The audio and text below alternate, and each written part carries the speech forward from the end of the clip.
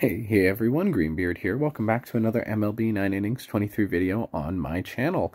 We're back with the Phillies team today, and we have enough Black Diamond pieces to take, I believe we're going to take Kyle Schwarber Black Diamond today, because ideally, I'd like to get him a Legend set sooner rather than later, and be able to swap him in over Babe Ruth. Another thing that I've done that I wanted to show you is that obviously we've put Schmidt in at third base for trying him out here. I will eventually retrain him. I wanted to get him up over 120 field. I'm just trying to figure out how to make that happen and keep his batting stats relatively where I want them to be. But once I've sort of sorted that out, we will retrain him to get him up over 120 field. And we've sort of rearranged our batting lineup a little bit, but one of the things we've done is we put Howard on the bench because Pioneer slugger spot was awful. It was terrible on him. I don't know why. He wasn't hitting home runs, and obviously with that set, he wasn't getting on base or hitting for average, so I needed to do something. I'm keeping the set, obviously, I just need to rearrange it.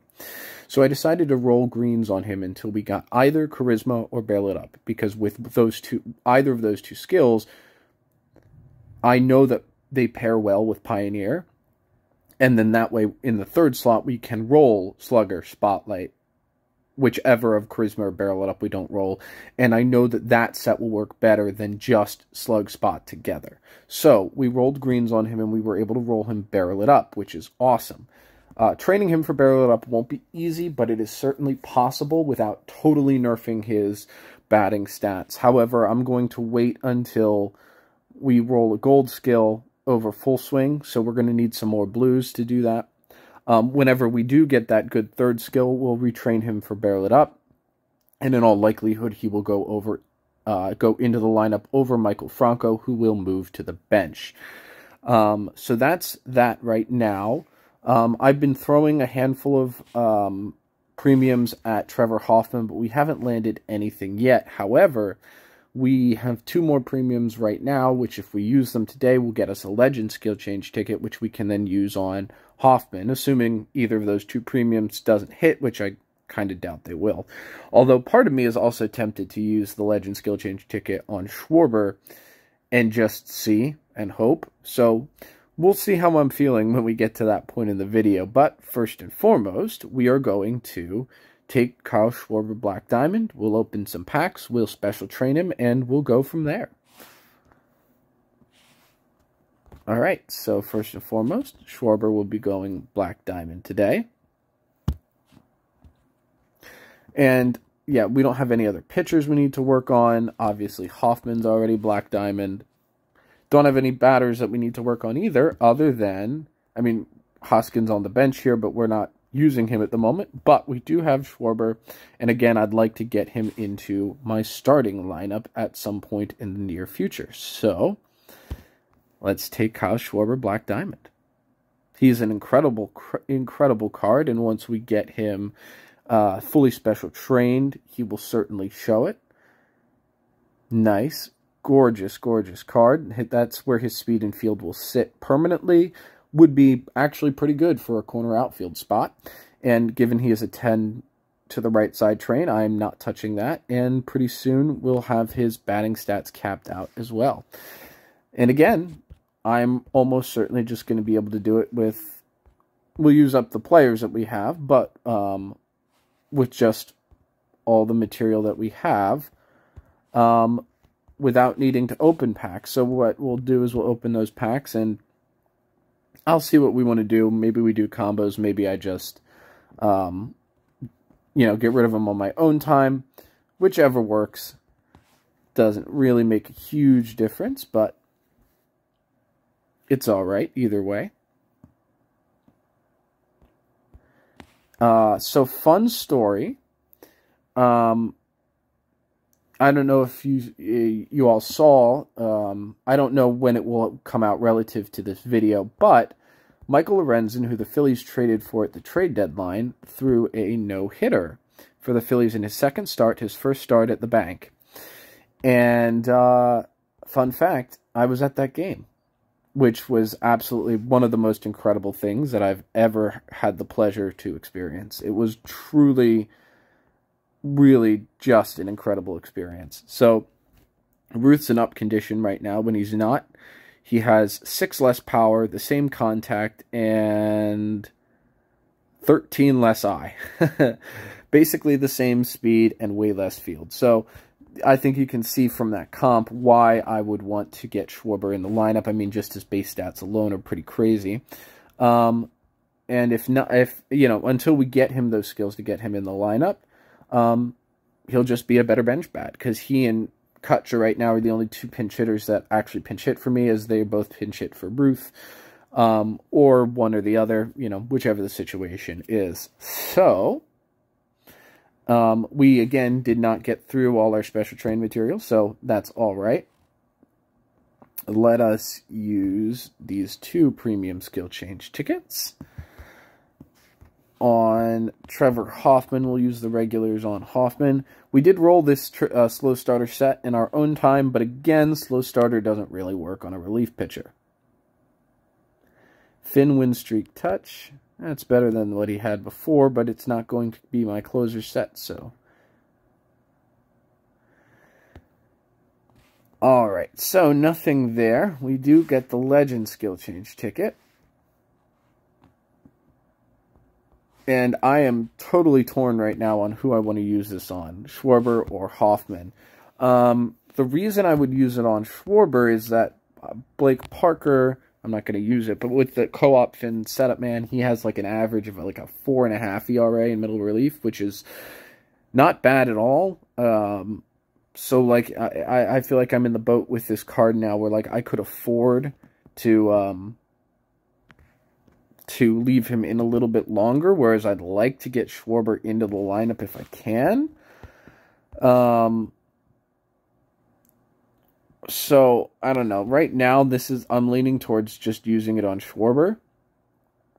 Because, again, the chance that we actually pull a set that we can use that's high levels is very, very low.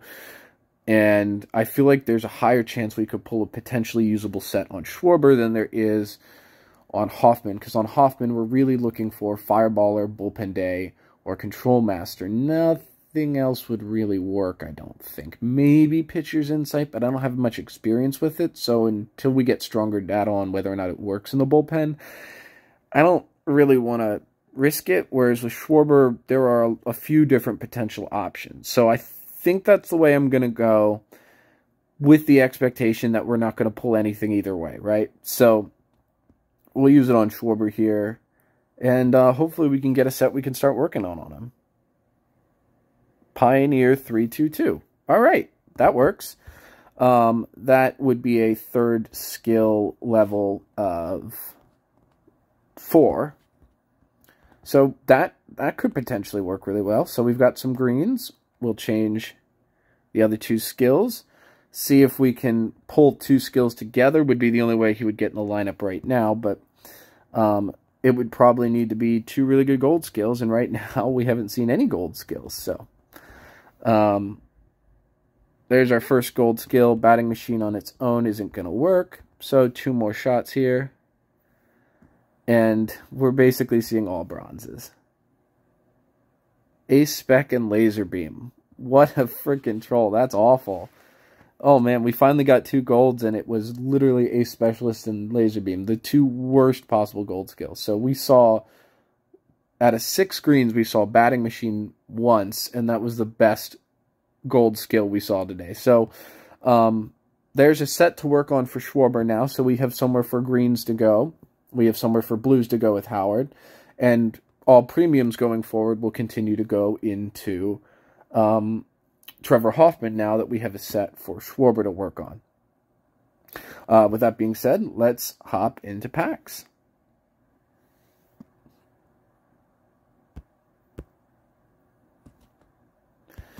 Alrighty, so, you know, outside of seeing a new Prime or a Legend, there's really not a ton from Silver Packs that we would particularly be looking for, but that's okay.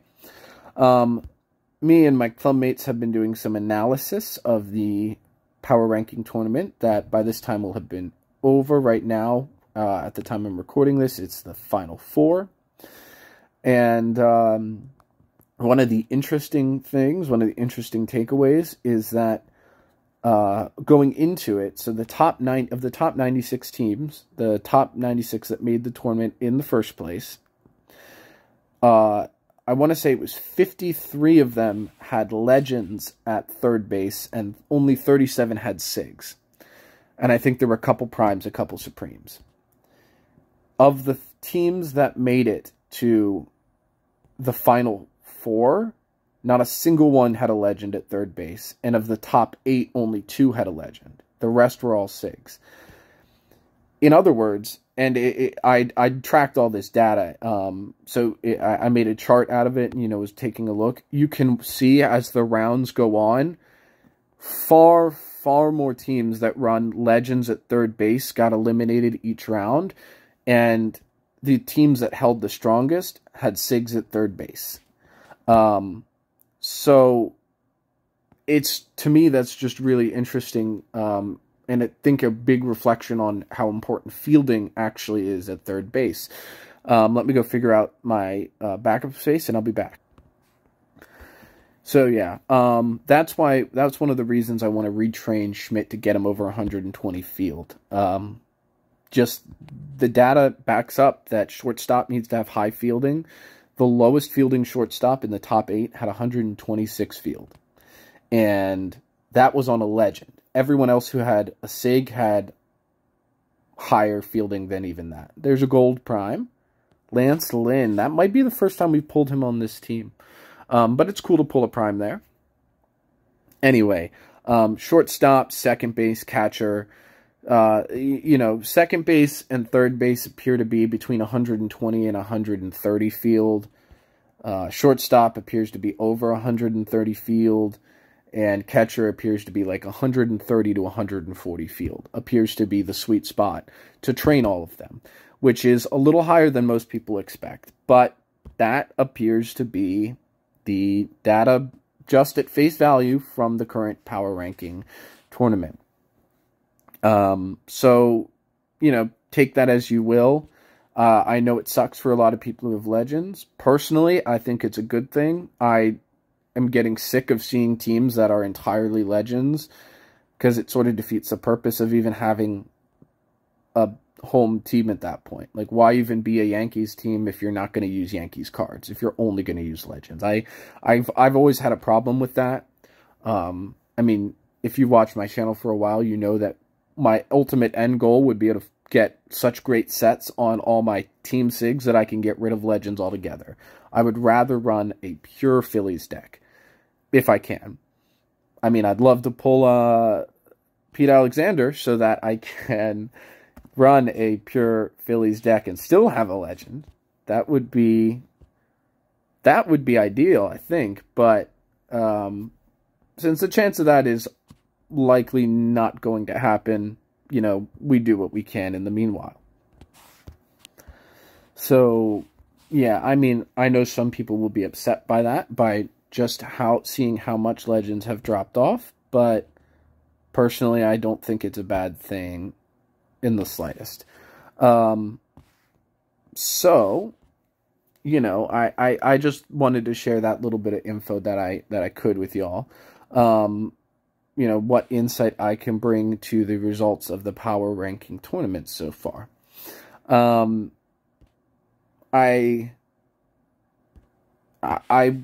It's tough because I know there are certain teams like the Phillies who we don't have any SIG shortstops really, or SIG third baseman, which is what I meant to say, with good fielding. We don't. Mike Schmidt is one of the best fielding third basemen ever, and they added his SIG and he has 50 base field. So that's why that's why I'm happy I have Supreme Schmidt, because it would be almost impossible to get 120 field on Schmidt's SIG. So, it is what it is, but it sucks. It sucks for sure. A lot of people rely on legends, especially at positions like third base. And it sucks to hear that all of a sudden that, your team would have to be perfect in order to run a legend at third base and succeed all the way to the top in the power ranking tournament. Like, that sucks. You know, nobody wants to hear that. I get that, but, you know, that is just sort of a reality of where the game is right now. So, you know, I mean, again, for clarification, 53 teams, so over half of the teams that made the power ranking tournament had legends at third base. But of the ones that did, almost none of them made it to even the top, you know, top 16, let alone anything beyond that. All right, so nothing from these player selected packs. That's okay. So yeah, I've got some retrains that I'm planning on doing in the future, but I'm waiting to, you know, do a little more analysis of trains in the power ranking tournament and what does and doesn't work to do that. I don't want to, for example, train DD down to, say, you know, 125 fielding, when in reality I really need to leave him at 126 where he is, or to even get him higher. The only way to get him higher field would be to change the special train order. Ooh, Diamond Vintage, nice. Would be to change the special train order on that card. So I'm hesitant to do it because it would nerf his batting stats pretty good. At least until I have a batter that I can sort of use in that spot in the lineup. You know, if I can shift DD down in the lineup, then I don't mind doing that. But until we get a good enough skill set on someone else where we feel comfortable doing that, I am going to hold off. Let me clear out the inventory, and I will come back, and I think we have a couple vintage combos we can do. Alrighty, so we'll just have this single vintage combo. But, again, fingers crossed we pull Pete Alexander. Nope. So the hunt continues for old Pete. But that's alright. Alright, so even though we were unable to roll anything with greens or blue on Schwarber today, we've got these, these two awful gold skills. I, in the future, rolled a green on him, and we were able to land Barrel It Up. And so now we're going to use the blue from the Black Diamond shop, and let's see if we can get him Pioneer, Barrel It Up, and maybe Slug, maybe Spot. No. But it's 5-tool, which is a good skill, but I'm not sure his stats are high enough to maximize the skill. But we've got a Diamond Sig here now, too, so that's pretty awesome. Freeman, that's not a great year for him. And David Bednar, he's a really good closer for the Pirates, but it's a kind of mediocre Sig, which is a little bit disappointing, at least for Pirates decks. But 5-tool, Barrel It Up, and Pio on Schwarber should be pretty good, I would think.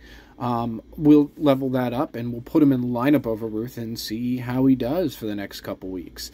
But with that being said, have a great day, and I'll see you in the next one. Bye.